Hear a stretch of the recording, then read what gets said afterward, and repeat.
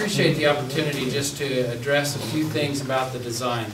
In order to get kind of a basis of the design, this is the cap right now, and it shows the surrounding areas. I use this picture because it's a fairly good, clear picture as to what the existing conditions are at the site. And we have, these are the valleys down here where we're going to obtain the borrow. We're going to obtain both topsoil and most of the fill to provide the profile at the site. So these are the areas where we're going to get the material. This is the general area of the road that we're constructing, a haul road from the valleys up to the flats. And if any of you have been around this site, that's quite a challenge because it's about 750 feet in elevation change and not very far.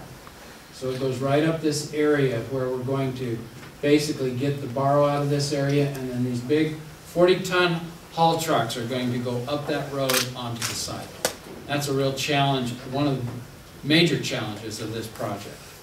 So that just kind of orients you as to what this is. But the point that I'd like to make is this is on kind of a spit peninsula of flat land up here, and with real steep slopes all the way around the sides, these three sides.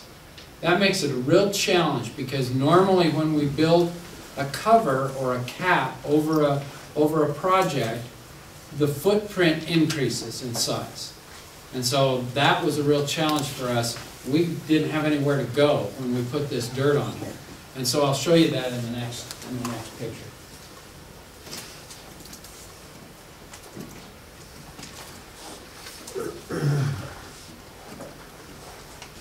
So this is a picture of the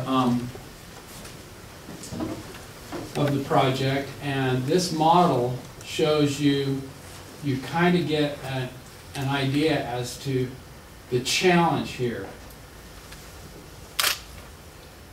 As this goes around, you can even see under it. See, that's what the waste kind of looks like, what its viewpoint is. But this is the cap design itself. Now the way we have designed this is kind of a chicken coop design with some valleys in it.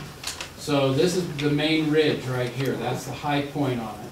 And then we have this ridge and this valley here on the project.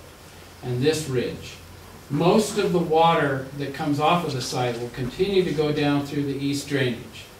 But we have a minor amount that will come off here going down the south drainage, and then some that will go down here on the west drainage. And you can see what that profile is going to look like from that standpoint.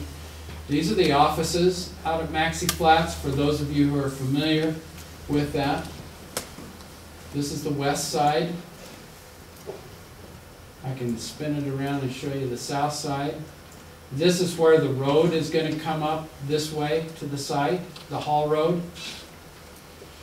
And then we can spin all the way around and show you the east side.